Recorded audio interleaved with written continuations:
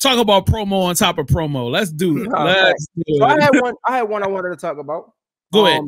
Talking about like keep going and success is actually my guy Shannon Sharpe. You want to talk on that mic? You want to talk on that mic? Come on, I'm about to pull it up. I'm gonna play at a playback speed of like 1.5. Okay. So we could not get demonetized. Yeah. Oh, I wasn't even thinking about that. That's smart, but yeah. Right. ESPN First Take. Do you think if your haters outnumbered your supporters, that could be possible? No, I like that. I'm driving to go do a shooter taping, and I was like, "Buck, you right." She said, "So don't worry about it." Right. Like I said, when I go out and I do these bottle signings at Total Wines, Tower, all those, man, the love. Yeah. Ocho, you think about gifts. Yeah. Hey, I brought you this shirt. Man, I bought you this. I bought you that. I bought you some candles. I bought you this. I appreciate what you do. But I needed her to, you think like, damn. Yeah. But they at my neck though. Yeah. But Shannon, look at the success that you're having. Right. That's not possible with more haters than supporters. And this is the funny thing about it is when things hit social media, right? Yes. It's somewhat of the real world, but it's a very small percentage. It is. A very small percentage. Yeah. When you get down to the real world and you get to experience that real love, everywhere you go, it gives you a better understanding. It gives you clarity on how many people support and love what you're doing. It will always be like that. That's why I say outside of social media, you got to be able to get out because your flowers are going to come from everywhere, no matter where you go. Yeah. No matter where you go. And it's a great feeling, man. It's a beautiful feeling. And then once somebody sees something that goes viral, then everybody will start piggybacking that. But I know Total Wines. I need somebody else to go in front of Total Wines and put on that green outfit. Yeah. Because they just ordered 2,000 more cases. So go, hey, I need everybody. Hey, y'all that did it. Right. I need y'all some more people to go do it. Because Total Wine just ordered 2,000 more cases. So I appreciate that. Hey, chestnut checkers, huh? Hey, as a matter of fact, I need somebody to go in front of Tower Liquors right there. Hey, y'all go in front of them too. So they can put a PO in for 2,000 cases. I don't think people understand. You have many out here that are trying to be funny, but behind the scenes, not understanding the due diligence that they're doing for you. Because you going straight to the bank with it. Hey. Straight to the bank with it. So you get your last off, but on the back end, it ain't nothing but a blessing on you coming your way. And we talked about this, Ocho. Everybody was talking about how much money I made doing the Cat Williams interview.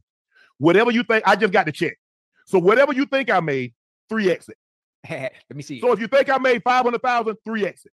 If you think I made $1 million, 3x it. Let me see. If you think I made 2 million, 3x it. Let me see it. I got me a little something today with it. Look at that, Ocho. Shout out to them, man. Shout out to them. I wanted to talk about this because it's a few different things, bro. So the first thing that stood out to me, because I love Shannon Sharpe, but like this is why, it's funny, man. Like this is why we gotta be careful of how much of ourselves that we give to people, because like people can judge you, and like my opinion isn't law, and it might not be the majority opinion, but it's mine. Like Shannon Sharpe used to be one of my favorite like personalities or just favorite people to watch. Not saying he's not anymore, but I feel it slipping away.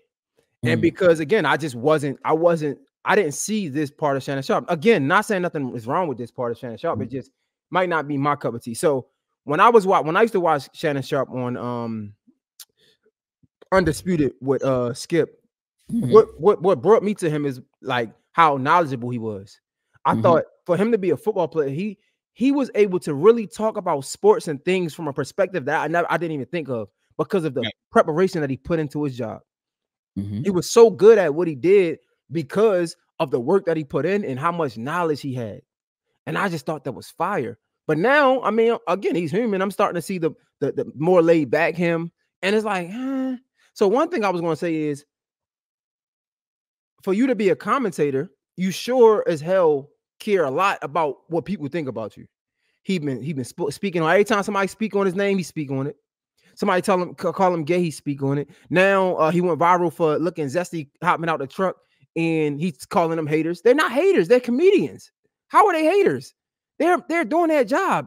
Just like people going to react to the Cat Williams thing, people going to react to the internet calling you zesty for getting out the truck. How can you call these people haters because they're reacting something that you did? to me, it's a little corny. Now, you can speak on a reaction, but to call people haters because they're just doing that, I don't understand. You know what I'm saying? Another thing I don't understand is just, it's like every chance he gets, he's talking about how much money he got. It's like, I don't know. Again, and I'm not saying he's losing a fan yet, but I just feel like sometimes we got to be careful of this. We got to be careful of which side we give people, and we got to know which side we want to give people. Because again, like I said, I'm just looking at it like, I don't know if I like every time you get a chance, you want to tell how much money you got. Like, we don't care, bro. So my perspective is different. And I'm not as well versed on Shannon Sharpe. Like, the only thing I knew about him is that he was on the show with the other guy, and then he got fired, and then now he got picked up. He's working with, what's his name? What's the other guy he's working with now? Stephen A. Smith. Yeah, so he's doing Stephen A. Smith, and then he's got his own ventures that he's done. So from my perspective, I'm looking at it as this man was counted out. Like, when he got fired, you got to remember there's a lot going on behind the scenes that we are not privy to. There's probably a lot of conversations, text messages, conversations about him when he's not around to people that he may trust, and the information comes back to him. So I'm quite sure that there were a lot of people like, it's over for Shannon Sharpe. It's dead out here. Like, so, and then it was looked at as such and such brought him on out of like, oh, I'm going to pick you up from the dirt. I'm going to get my man. I'm going to hold my man down. You got to understand how much that affects a person when you on top of the world and then you just get nicks like that. Like that kind of, and I'm not going to make this a black or white thing, but what I will make this is a corporate thing.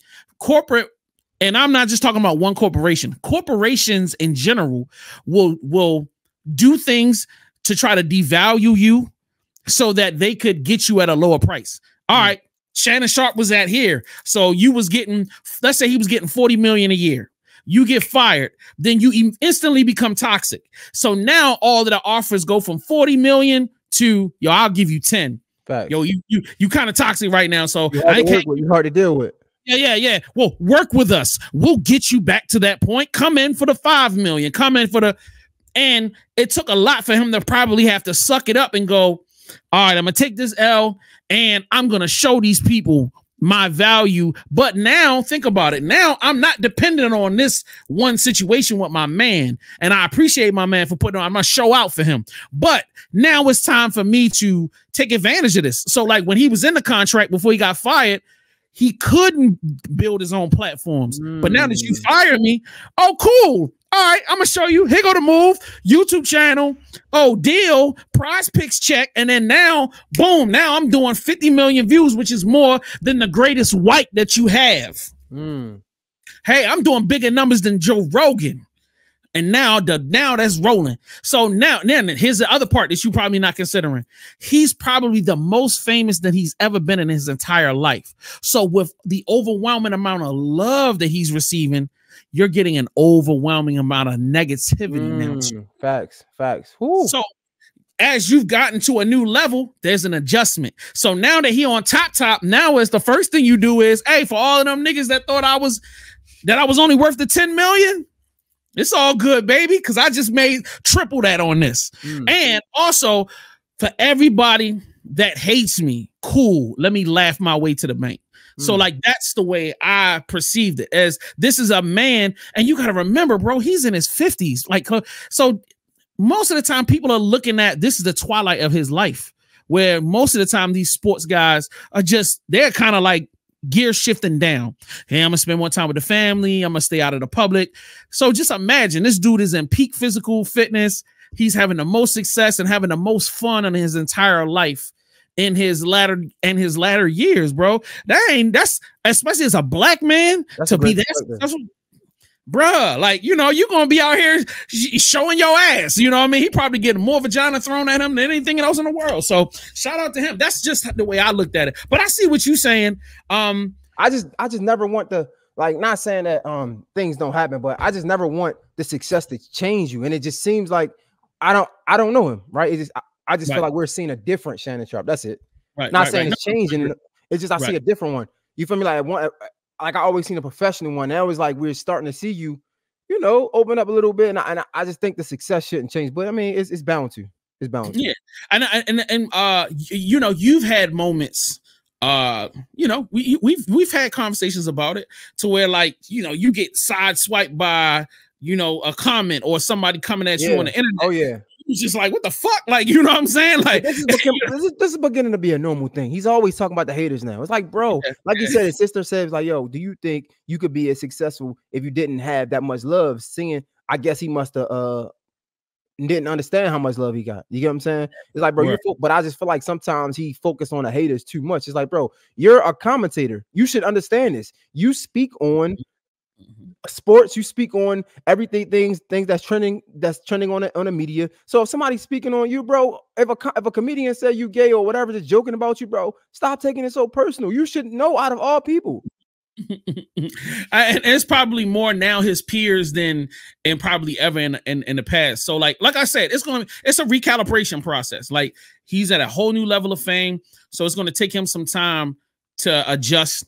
And then subsequently, it'll change in the outward. He's gonna stop talking about it, but just right now, it's a shockwave for him. You know what I mean? So it's gonna take some time to, like, new levels. I tell people, man, like, every level up in this game, and you know better than you know everybody else on the stream, that like every new level that comes up requires you to adjust your mind. You know, to figure out how do I deal with this? How do I maintain myself, but at the same time deal with everything outside of the world. And then I'm quite sure, I'm hoping that conversation is happening behind closed doors. So everything that you saying, I'm hoping that his team is going, yo, we got it. You know what I'm saying? They'll just tone it down. But you got to remember, he's still a sportsman. He's still competitive. So right now it's 9 niggas. You know what I'm saying? He's just having this gloat moment. So I'm actually proud of seeing it. I'm be honest with you.